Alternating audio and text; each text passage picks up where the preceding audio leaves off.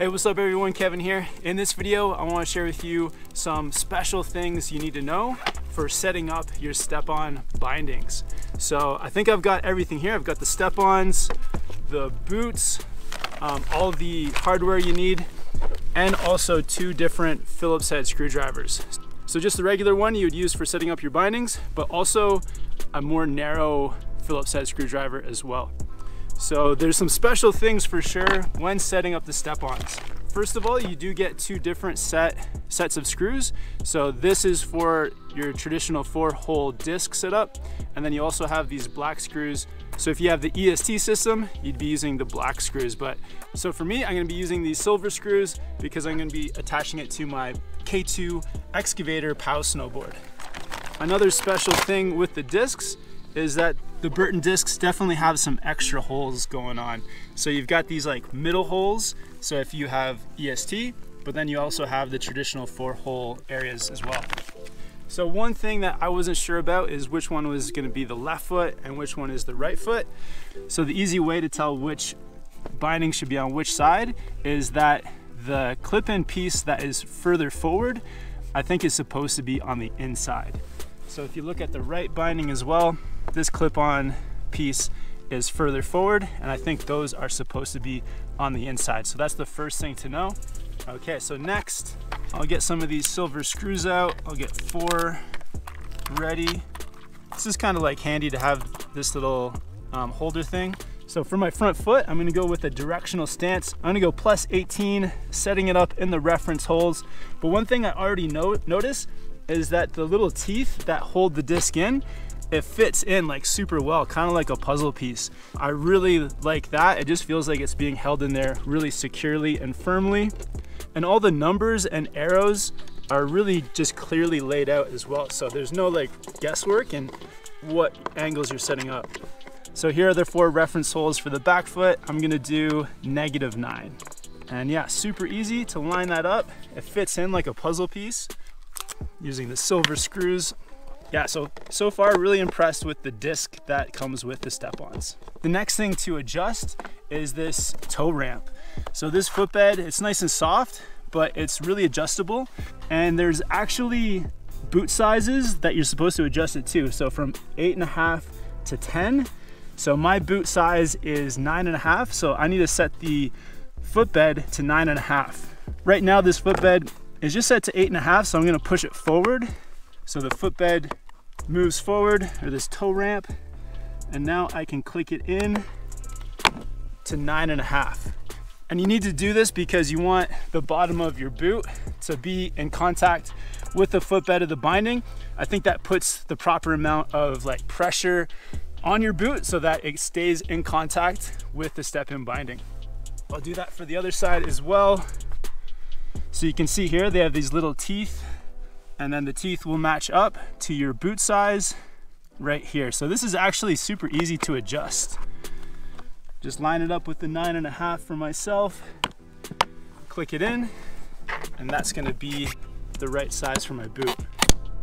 So the next thing I'm gonna adjust, and this is kind of like a secret thing, is these outside levers. So everyone's been telling me that it's much easier to release a lever if it's on the inside of the binding. So this is kind of like a secret thing. If Burton can let me know if I'm not supposed to be doing this, let me know. So I'm gonna quickly do that. I think there's only like 2 screws I need to release. I really don't want to lose these guys. All right. And then, but the high back actually wants to stay in the same place. So you just pinch the high back, that one stays on the left. This is now gonna go to the right, so it can be on the inside. So to me, this makes a lot of sense because if I'm gonna reach down and pull a lever, I think it's much easier to do if it's on the inside. Reaching all the way back towards the outside, I know it doesn't seem like that big of a deal, but if I'm gonna be doing this 20, 30 times every time I go snowboarding, I might as well be in the best and easiest place to reach.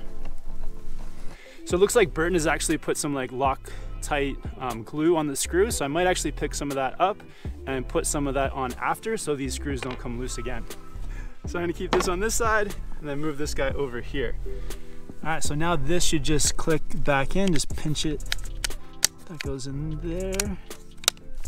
All right, this is back together, back in place. So now the lever's on the inside. So all this is going back together really easy. I think this small like adjustment, just doing this once and then having it on the inside from now on is gonna be huge. It's just gonna make the whole system that much better. So even though these weren't originally together, this, you just pinch it, it goes together like that. This goes back on. I think you can do this whole thing in like less than 5 minutes. And the Union screwdriver works really well with Burton bindings. So now these levers are on the inside. I think this is gonna make it so much easier. So from when I click in the other side too. So if I wanna get out, I think reaching on the inside is gonna make, yeah, things so much easier. Booyah. So there's one more thing to adjust. This is really important, adjusting the high back. And it's important to adjust your high back because right now it's as straight up and down as possible. But for your heel edge and having like a really active heel turn, the more forward lean you adjust, so the more forward you can put your high back, the quicker and more responsive your heel edge is gonna be. So that's, in my opinion, that's really important. So, but the one flaw I think with these bindings, or a flaw that I can see so far, is that you do need to have like a skinny Phillips head screwdriver to adjust this. And this really isn't that ideal because if you're up on the mountain, you're never gonna have like this skinny Phillips head unless you bring it up yourself. So for most people, you're gonna get stuck with your high back set to 0. So this is the adjustment points here, and you can see that little hole there. So it's not ideal to have that. So right now this is like flush, and I think what's gonna happen is this like gap is gonna open as I adjust it more forward. So you can see right here, there's you can see a screw, you can see an F2, and I'm sure if I continue to go, see how far this will actually go. F3, I can see F3 coming, and I think that's maxed out. So there's the screw that gives you the high back forward lean. So we'll do it on the other screw as well. So you can see it right there, like starting to come through. So that's maxed. In my opinion, this is not like the ideal way to be adjusting forward lean, but if you adjust it at home once, then you'll get it over with. If you can find one of these more skinny Phillips head screwdrivers, then you can adjust that. So on the mountain, you'll definitely find like fatter screwdrivers like this, and it's not very common to get the skinny one. But if you go into a rental place on the mountain, then maybe they can help you out too if you need to adjust this. So I'm gonna quickly do the other side as well, and there's, yeah, these 2 screws. So I do like to have a decent amount of forward lean. It just makes my heel turns and heel edge that much more active and responsive, because usually our toe turns, especially for carving, like toe turns or toe carves are like no problem, but then the heel carve, you can get some chatter. But if you set your forward lean forward, it's gonna help to correct all that and make like your heel turn that much more aggressive. All right, so we have maxed it out, screwdriver's stuck. Usually you can adjust forward lean more than from 0 to 3. Usually you can go from 0 to 6, but 3 is like a decent amount. So yeah, I got the bindings attached using the disc and the 4 silver screws. So I think this is like a really good system. You can even move your binding forward and backward a little bit depending on your toe or heel drag. So I really like that. And then the footbed is adjusted to my boot size. That's really cool. Move the release levers to the inside. I think that's gonna be much easier to do. And then the forward lean here is set as far forward as it'll go.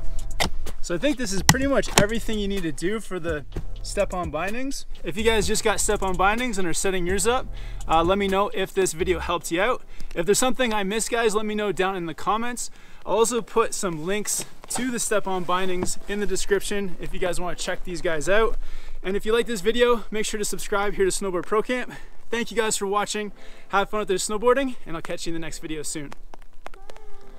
All right, we need to go test these out now.